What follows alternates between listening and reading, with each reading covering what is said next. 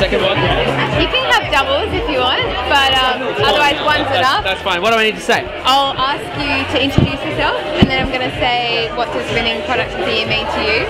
And if you can start with winning product of the year means this, that would be great. Sure. Alright. Alright. Let's go. Alright. An introduction. Hi, my name's Daniel. I'm the Assistant Brand Manager on Vanish, Napisan and Preen. Congratulations on your win, Daniel. Thank you so much. Very exciting. Can I ask you, what does winning product of the year mean to your brand?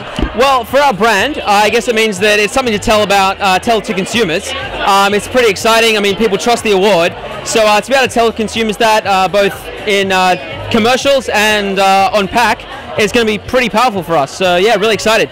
Alright, and what do you think the key to winning product of the year was for your product?